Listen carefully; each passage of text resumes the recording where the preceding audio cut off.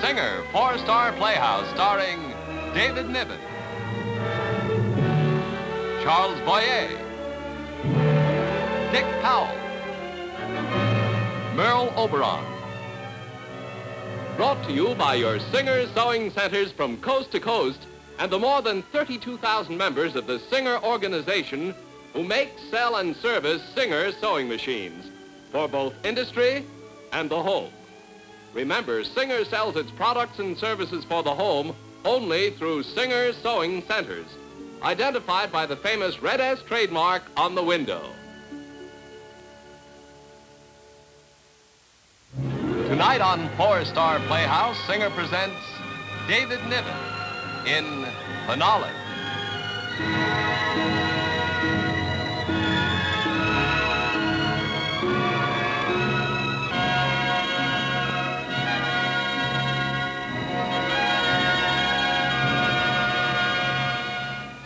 This review's a year old. What have you done since?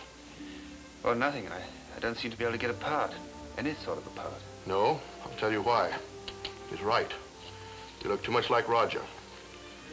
Sorry I can't use your Carlisle. I'm not running a sideshow. I'm putting on a play. I can't tell the difference between you and Roger. How do you expect the audience to? I'm sorry. Mr. Jameson told me to tell you he's afraid you won't do. The part calls for an older man. I'm sorry, Mr. Carlisle. Would you mind walking over to the window? You know, it's uncanny. I could have sworn that I was listening to the voice of Roger Carlisle. And the profile. The spinning image. Just what's your relationship to Roger? Roger's father and my father were twins. Well, I have $170,000 tied up in this production. I know, you don't want me. I can't take the chance. I can't take the chance that the critics are going to say that I'm taking advantage of Roger's name. It's not that you think I can't handle the part. No. It's just that I look too much like Roger. Yeah. But I can change my voice and with makeup. The part is too big. Oh, I need a part like this. I'm sorry, Carlisle.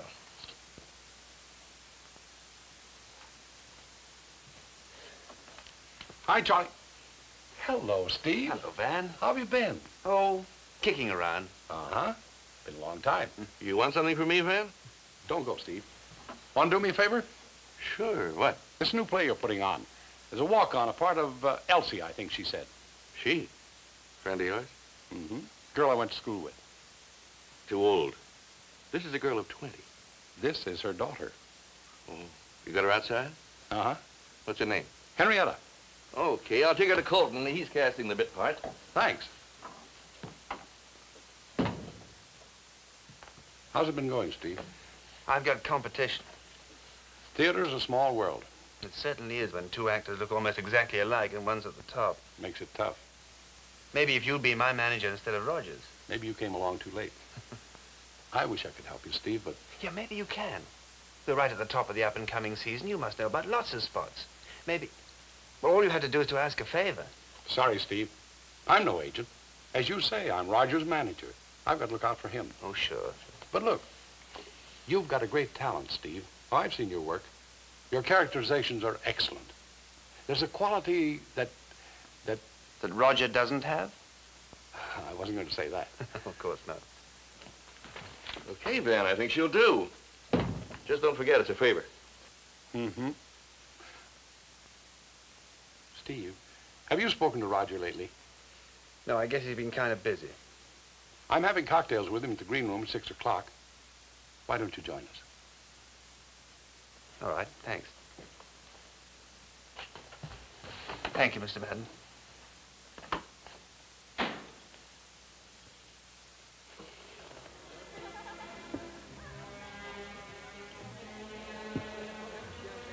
It's been a long season. Now, with the play closing, we're going to have to find something for the fall. Oh, there's plenty of time. Days have a habit of stretching into weeks. Before we know it, we'll be frantic. It's the same thing every year, isn't it? Something always turns up. Mm-hmm. Roger, I saw Steve today. Oh? How is my dear cousin? Unhappy. What a pity. But in good health, I hope? He hasn't been working. I know. He asked me to help him. Poor Steve. He lives in a dream world of his own. He's very naive. I invited him here for a drink. I have nothing to say to him, however hard you try to prompt me. He depresses me, makes me feel so sorry for him. About his working. I've seen him work, haven't you? I think you should try... Ah, Gloria. Hello, darling. You look ravishing. Are you going to have dinner with me? Right away? Right away. And I have to be at the theater early tonight, but that's time. Hi, Van. Hello, Gloria. A thick, rare steak. I'm famished. And then you can drop me at the theater. We ought to wait a few minutes, Raj. Steve will be here. I don't want to rush my dinner. He's your cousin, Roger. I should have thought you'd want to help him. Well, now you're being naive. Would you rather wait here for him or join us?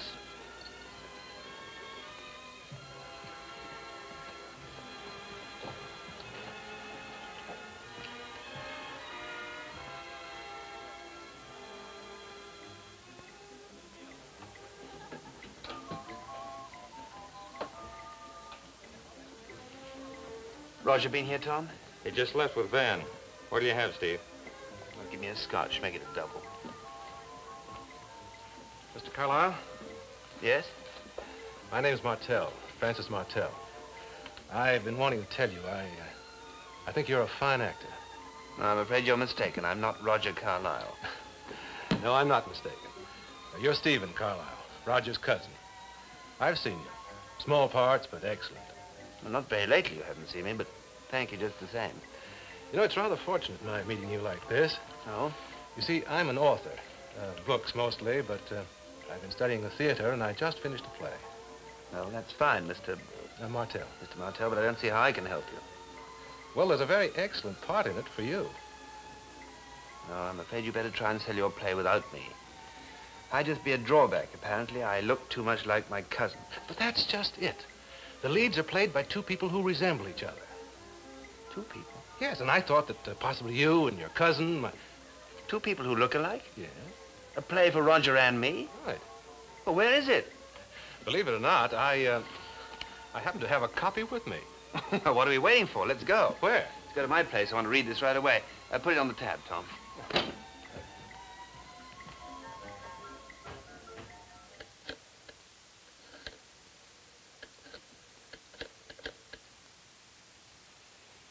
Mr. Van Alden, please. Van, it's Steve. Is Roger there? No, Steve. He's leaving for Connecticut right after the performance. He's spending the weekend there. Look, I found a wonderful play for him. I could take it to him, Steve. I'm leaving tomorrow. Well, that's fine. Now, Van, listen. The last time I saw Roger, he told me he wanted to help me. Well, it's a great part for me in this play, too. I wouldn't put too much faith in what Roger says, Steve. You know how particular he is about choosing his parts. Oh, sure, sure. But he won't turn this one down. He can't. The part's tailor-made for him. Mine is, too. This is the break I need, Van. It's a great chance. All right, Steve. I'll see what I can do. Fine. Thank you. Goodbye. He was a pretty big guy wearing a brown suit. He sat right here next to me on Saturday. Oh, yeah, I remember. No, I haven't seen him, Steve. He's supposed to meet me here. I hope he shows up. You look kind of nervous. Something wrong? No, I'm just expecting to hear from Roger today. Is he back in town? He should be. He's got a show tonight. Oh, whatever it is bothering you, there's his manager. Hi, Steve. Van, now what about the play? Everything you said it was. Great for Roger. Oh, that's wonderful. Now, Martell's meeting me here this evening. We can make all the arrangements. No, Steve. What? Martell won't be meeting you here. Well, of course he will. I talked to him this morning. But Roger talked to him this afternoon. Well, then everything's fine. No, Steve, it isn't. Roger bought the play from Martell. Bought it? Then I don't understand. What's wrong? He's been looking for a good story for his first picture. He's going to take it to Hollywood. Hollywood? On film, Steve, you can do things you can't do on stage. You mean he's going to play both the parts? Mm-hmm. It was a possibility that hadn't occurred to you or to me either. But it was the first thing that occurred to Roger. Sorry, Steve.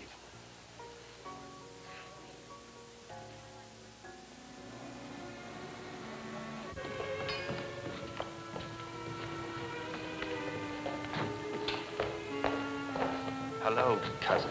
Ah, Steve. Well, I didn't know you were a fan of mine. It's taken me a long while, really, to appreciate you. A sense of humor, too. It's wearing thin, cousin. Will you excuse us, Van? Sure. I'll be in the car, Roger. What do you want, Steve? I sent you a play that both of us could do. And you bought it for yourself so that you could play both the parts. It's a matter of common sense. Good business. Good business. Safeguarding my future. I've been watching you for a long time, Steve. That last part you played, I saw it 8 times. Do you know why? It's taken me some while, but I think I'm just beginning to understand. Do you think I relish the idea of another actor who looks like me and sounds like me and who's 12 years younger? Despite my public, Steve, I'm not a great actor. I never will be. I'm a good technician. But you have a great talent. Thank you. Do you think I can afford to let the critics compare your work to mine? Do you think I'd be such a fool as to appear on the same stage as you? That explains it. And the trouble I've had getting a part. I have a certain amount of influence on Broadway. I've been pretty stupid, haven't I? Oh, give it up, Steve. Do something else.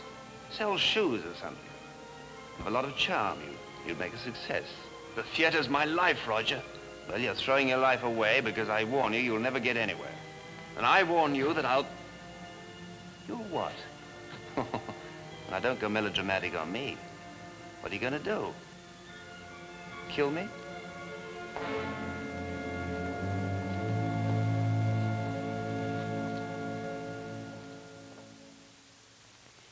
Whatever your sewing needs, whatever your sewing pleasures, see the new Singers.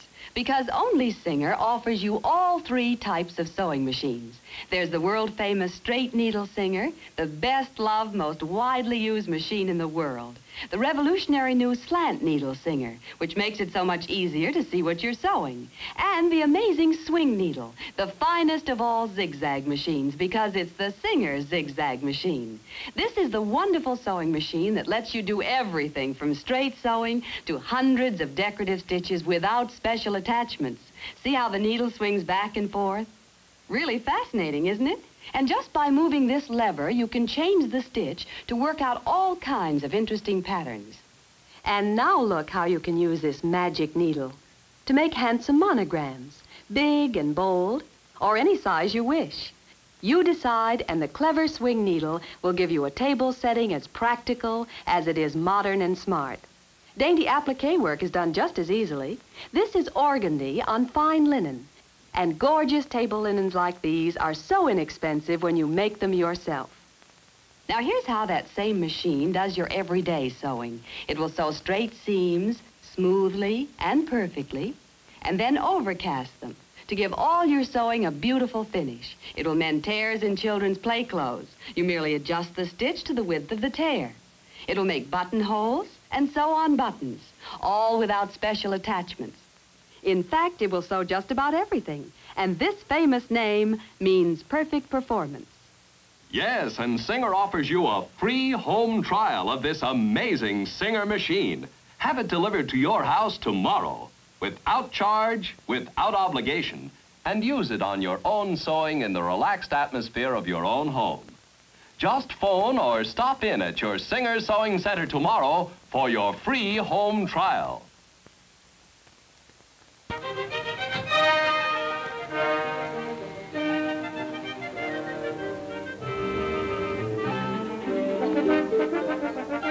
Roger Carlyle has settled at the Beverly Towers here in Hollywood, and shooting has started on his first picture.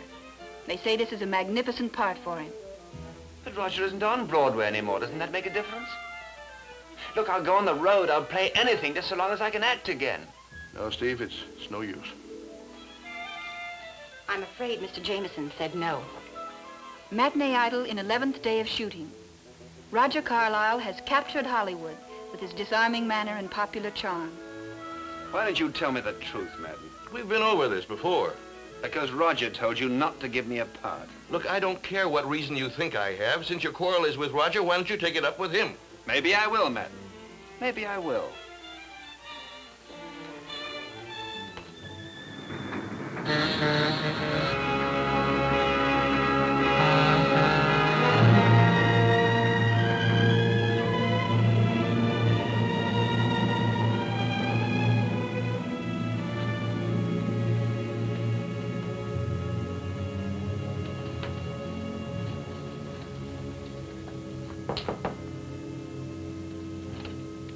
Hello, Van.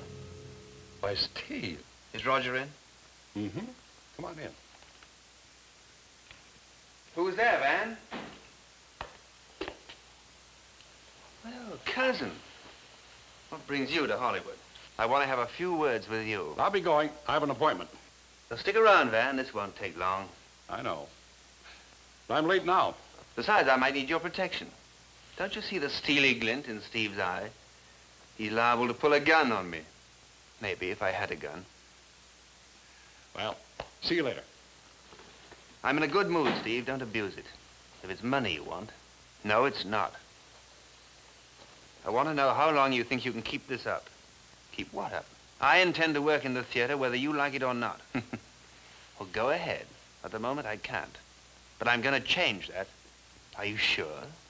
You really are afraid of me, aren't you, Roger? I don't know why I should be. Because this is the Magic City, and I own it. Figuratively speaking, Stephen, of course. My name is in every newspaper, on everybody's lips. And this film, which I've just started, which you were good enough to find for me, will do me 10 times more good than the biggest Broadway hit. And incidentally, will make me more important on Broadway than I ever was before, if that were possible. Oh, you struggle a long time. You think you're never going to get your reward, but you do. You do. And your name goes ringing round the world. Your image is on film, preserved for posterity. This is not like working in the theater, acting your heart out, and then the stupid, ugly people get up from their seats and go out into the night and forget you. Now, what's the matter with you? You look as though you were on stage on opening night and you'd forgotten your lines. More like a dress rehearsal. I wasn't sure if I could handle the part, but now I know I can do it just fine. I don't know what you're talking about. Well, good luck, Roger. I've got what I want, and I'm holding on to it. I don't need any more luck. You've just had some.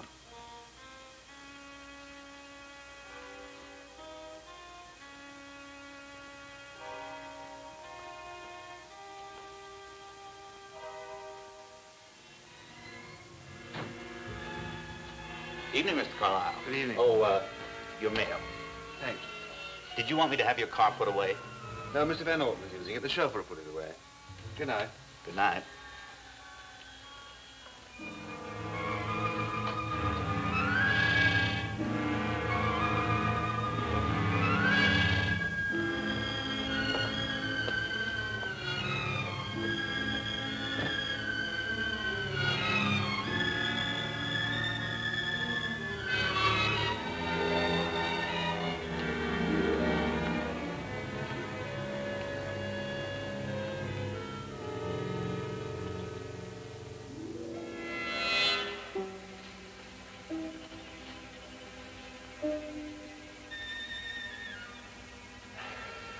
Stupid thing, I left my key in the apartment this morning. I went out. Do you have a duplicate?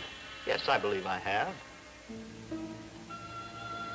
How's the picture coming, Mr. Carlisle? Oh, it's fine, fine. Say, I have a lady friend who's in your picture, Barbara.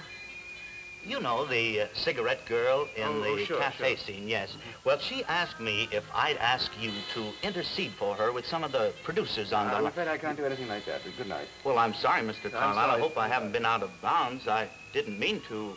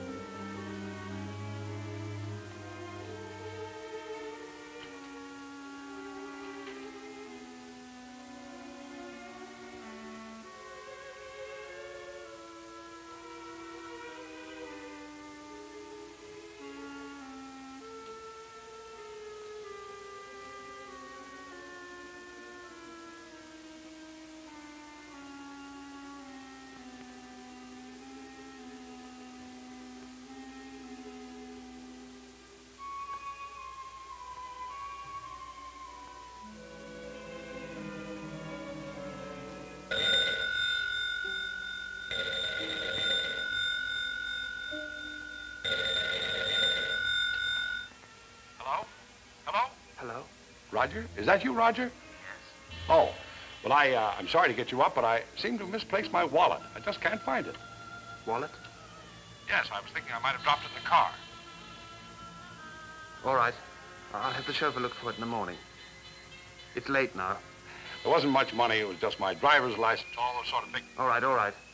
Good night.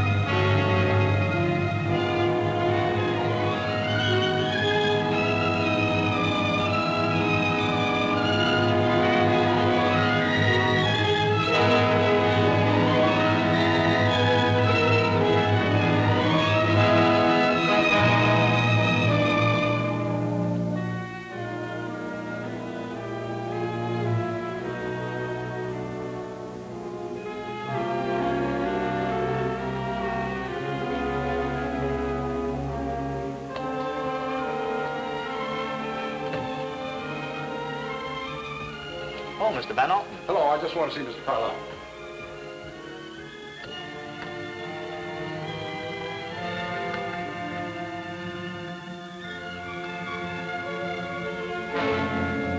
Roger. I hurried right over. You sounded funny on the phone. Steve. Hey, what the devil is this? What's all that? Where's Roger? I was going to kill him. Kill him? I was going to make it look like an accident. I had it all worked out. And then I couldn't. Kill him? Sounds impossible, doesn't it? But it seemed as though it was his life or mine. He's killing me, Van. This is fantastic, Steve. That's no solution. I know. But what am I going to do? I don't know right now, but we'll work it out. We've got to. I'll work it out.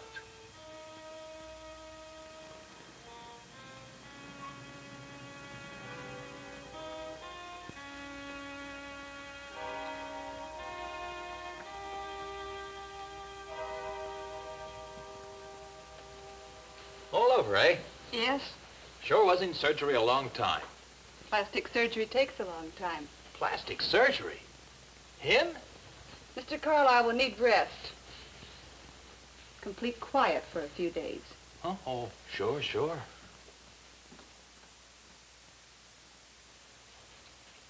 Mr. Carlisle, are you awake, Mr. Carlisle? Yes, nurse. Feeling a little better today? Oh, I guess so. Tell me, what is my face really like? Completely different. Perhaps not as good looking as you were, but I'm sure you'll like it. Oh, if it's different, I'll like it, all right. In about a week, you should be able to get a look at the new Stephen Carlisle. New Stephen Carlisle. Everything new. You'll rest now. Rest is the important thing for you. Plastic surgery, eh? I had a girlfriend once. Hello? Yeah. For you. Me? Nobody knows I'm here. May I, nurse? I guess so.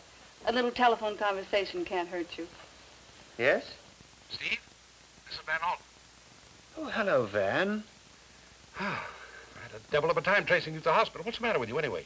Oh, nothing. I'll be out in a few days. Oh, good. Steve, a terrible thing has happened. Roger. He was killed this morning in an automobile accident. Roger killed? Yes, Steve. Roger killed? Are you there, Steve? Yes, I'm here, Ben. See, Steve, I hate to bring this up now, but the studio is frantic. And it's a break for you, too. Really a great break. You see, Roger was just about halfway through his picture. And when I told him about you and how you would step in and finish it because you look just like him, they jumped at it. It's the opportunity of a lifetime, Steve. Steve, what's the matter? Aren't you excited?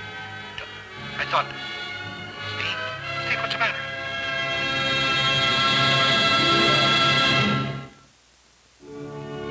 Your star, David Niven, will return in just a moment. Free in your own home. Yes, now you can try a new Singer sewing machine in your own home absolutely free of charge. You can discover for yourself the pleasure of sewing on a new Singer, any model, any style you'd like. And listen, with your machine, you'll receive this certificate from Singer. It's your guarantee you're under no obligation. So tomorrow, phone your Singer Sewing Center for your free home trial of a new Singer sewing machine. It was a pleasure having you with us tonight as guests of the 32,000 members of the Singer organization. We hope that you enjoyed our play. And now we'd like to show you a little preview of next week's performance on Singer Four Star Playhouse. Maybe you don't know who I am. Your father's the district attorney. That's right. He considers gambling illegal in this city. Very. He'd close you up in 2 minutes if he knew about your back room. Look, Mr. Warren, I told you Look, that... Mr. Dante, I know you've got a back room. I know that certain select people gamble there. I came into your place tonight to shoot dice. All right, Mr. Warren. But I think we should understand each other right from the beginning. Sure. If I get in trouble with the district attorney's office because I let you in, you know what I'm going to do? What? I'm going to cry my eyes out. Then I'm going to break your nose.